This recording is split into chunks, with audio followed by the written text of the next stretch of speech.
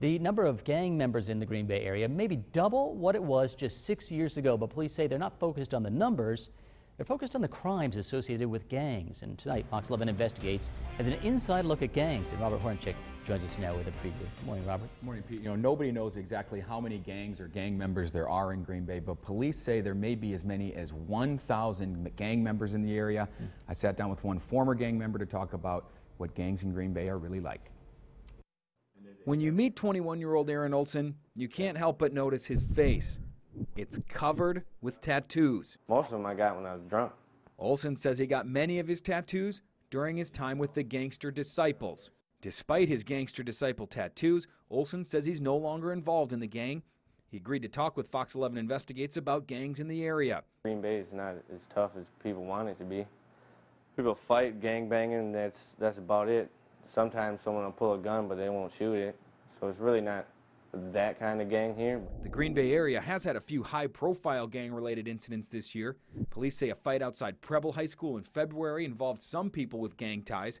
2 days after the Preble fight, police say one man was stabbed during a gang fight at a birthday party in Howard. We have gang members in the Green Bay metro area, absolutely. Lieutenant Gary Riggles is one of the supervisors for Green Bay's gang unit. We're not Chicago. We're not Milwaukee, but we do have gangs here, and I think that it would be ignorant on the part of the police and the stakeholders at large to think that you can do nothing about it and that it would just go away. Green Bay police do have a relatively new approach when it comes to gangs. In the past, the department had one full-time gang officer, but that's not the case anymore. The department found it needed more officers to cover more shifts. So about 4 years ago, the department started a gang identification unit. Today, that unit has 15 members.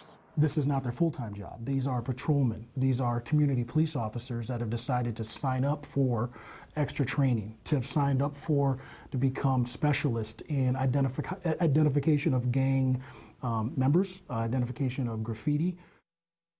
Coming up tonight on Fox 11 News at 9, we'll get into more details about gangs in the area. We'll also take a look at a report from the Wisconsin Department of Justice that came out a few years ago.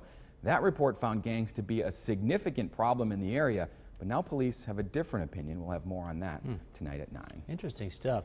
And interesting that you heard in that report, it's not Milwaukee, it's not Chicago, but what are the gangs really like in Green Bay? You know, the police and the former gang member that I talked to said that exact same thing. The one thing they agree on is that gangs are nothing like they are in bigger cities. You know, in bigger cities, you'll have gangs fighting over control of neighborhoods, trying to control the drug trade.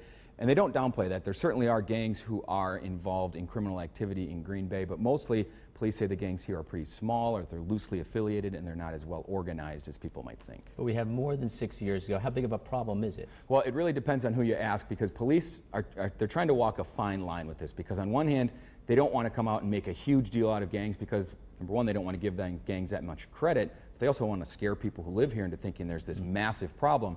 On the other hand, they don't want to put their head in the sand and pretend there's no problem, because they know it's out there. So it's definitely something they're trying to work on. We'll have more about how they're doing that tonight at 9. All right. Well, thank you, Robert. Yep.